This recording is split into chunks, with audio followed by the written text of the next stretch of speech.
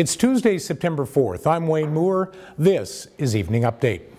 At the top of the news, the man affectionately known as Santa Tom is recovering in Kelowna General Hospital after he was ejected from his motorcycle in a collision. 59-year-old Tom Kilner was the motorcyclist hit by an oncoming vehicle on Springfield Road Saturday evening. From his hospital bed, he told Castanet News, "I'm alive, in a lot of pain, and more to tell you, but it will have to wait." A dramatic rescue on Skaha Bluffs near Penticton Monday night. It took rescuers about 7 hours to get to a 50-year-old Vancouver woman after she fell in a cave. She's recovering from head and upper body injuries at KGH. The BC Alberta Cave Rescue Team was called in for the complicated rescue. It's that time of year again when motorists are reminded to slow down around school zones. Tuesday was the first day back to school for most students around the province. The school zone speed limits of 30 kilometers an hour are in effect from 7:30 a.m. to 5 p.m. every day of the week. Drivers caught speeding will face large fines and demerit points. Fines can range from $196 to $483, depending on the speed. More turmoil within the West Kelowna Warriors organization. Players left the ice before practice ended Tuesday to protest the firing of head coach Jeff Grimwood. Grimwood was named interim head coach and GM just 2 weeks ago. He was fired Monday night. It's the latest in a long list of firings and resignations since the end of last season. Jason Beckett has been named the new head coach. The Warriors open the regular season Friday night in Trail. The Regional District of Okanagan-Similkameen is pushing to prevent industrial-grade cannabis facilities from being built on farmland.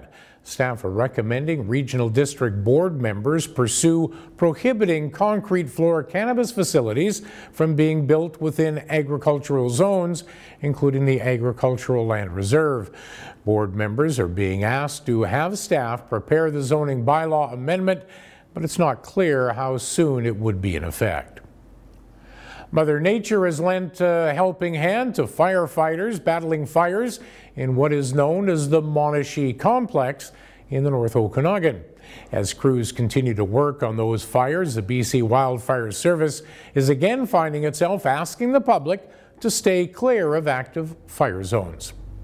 Kamloops RCMP tell Castanet they've recovered the body of the person who went missing back on July 29th. The individual was operating a personal watercraft on the South Thompson River and has been missing since July 29th. The body was found in the river near Grand Boulevard on September the 2nd. The mother of Charles Horvath has applied to the courts to have her missing son presumed dead.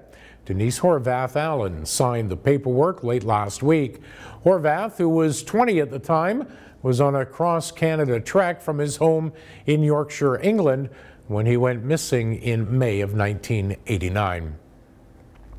Gina Petrovich is concerned about her neighborhood after discovering a massive pile of needles next to her garbage can. There was blood in some of them. Others, she said, looked brown and dirty. She said she was frustrated even more after the fire department told her that it was her responsibility to clean up the mess. And finally, how would you like to find yourself behind the wheel of a classic 1972 Mercedes convertible? The vehicle could be yours as part of Okanagan Oldies 103.9 Cruisin' with the Oldies. One lucky radio listener will drive away in the classic car October 27th. Listen to Gord Vizzuti in the mornings for a chance to enter or visit one of our many sponsors. A list of those sponsors is available at okoldies.net.